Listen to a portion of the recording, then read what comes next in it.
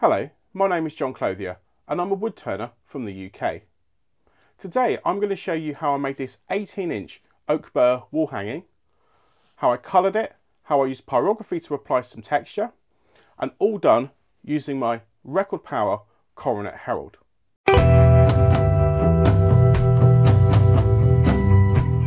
So before I get on with the turning, let's just have a look and see where I am at the moment. So I've got this huge piece of Oak Burr, and it's about 1 inch thick and it's about 18 inches at its widest point and goes down to about 12 inches at the narrowest point. And as you can see, it's a fairly rugged, live-edged shape. I've got this mounted on a faceplate and it's obviously mounted on the Coronet Herald in an outboard fashion. And this is one of the main selling points to me about this lathe. Having a small workshop, I can have this lathe without having a huge, great big lathe and still do this kind of outboard turning. So I've got my outrigger in place, I've got my large rest, everything's secured down, everything's locked, nothing's going to move. I've put the belt down to the lowest setting so that I've got the most amount of power. Although this lathe is incredibly powerful, I actually don't need it for the power, but it just gives me a little bit more control over the speed. This is not going to be something I can turn quickly. At the moment I've got the speed set to 350 revs, and that might even be a little bit too fast once I get going. The first step is to true up the front. Once I've trued it up, I'm going to sand it. I'm going to sand it with a flat orbital sander rather than with the traditional methods by hand. This allows it to keep it much flatter and it's much easier to work around the live edge. When I've done that, I'll start to work out a design and carve that in. So first of all, let's get it flattened off. In times of heroes, in times like these, I wish I could fly.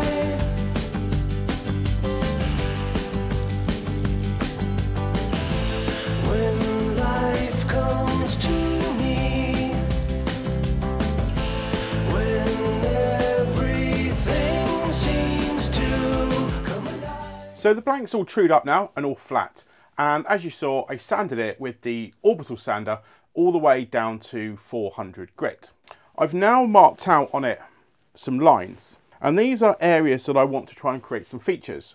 So I'm going to start with a dome in the centre with a sort of secondary dome around it, then a small gap, and then it's going to be a recessed curve, then a small gap, and then a couple of lines, big of a gap, 3 lines, bit of a gap, 2 lines. Let's get on with it. I will not silently stand here and watch as you go. I want you to know.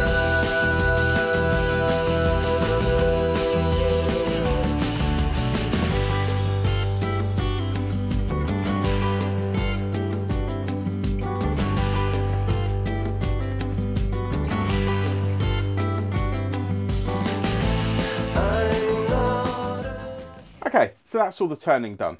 So, as you will have seen, I used a skew, effectively like a negative rake scraper, in order to make these 2 domes.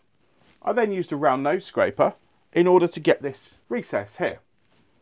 For the lines, I used a diamond point carbide tool. The reason I used that tool is it's got a really nice wide but flat small cutting point, and that gives me these nice thick but not too deep lines.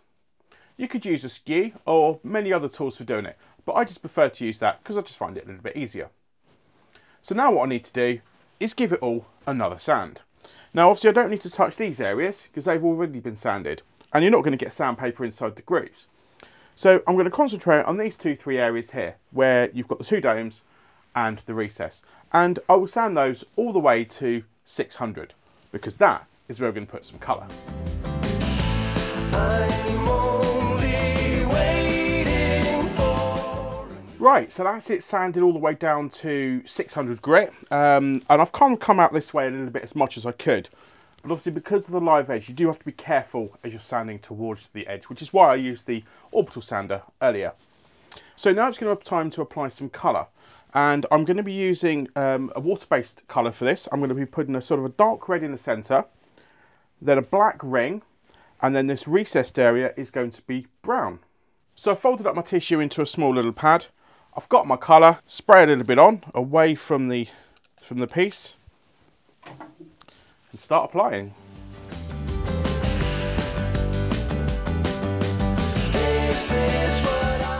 Okay, so that's the red done, and now it's going to be time to apply the brown. You may have noticed I haven't concerned myself too much with keeping within the area.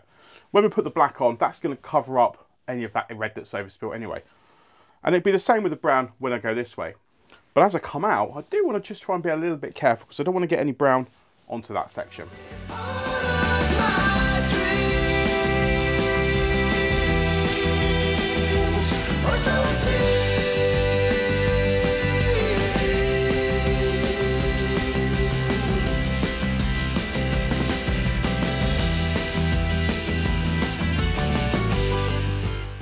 So that's the colouring complete. Again, quite straightforward. This is a very simple project, but it's very effective.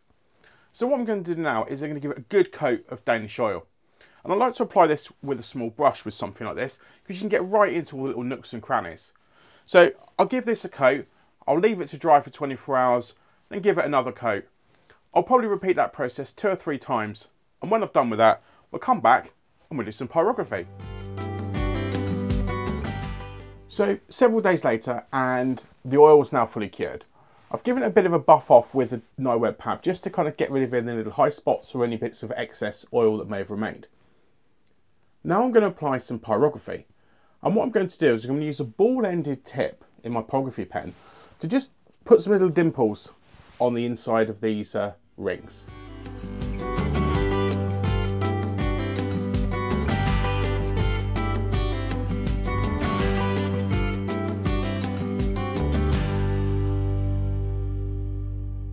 And so with the pyrography rings now complete, and I've put one on the outside and one just on the outside of the centre recess, it is now complete.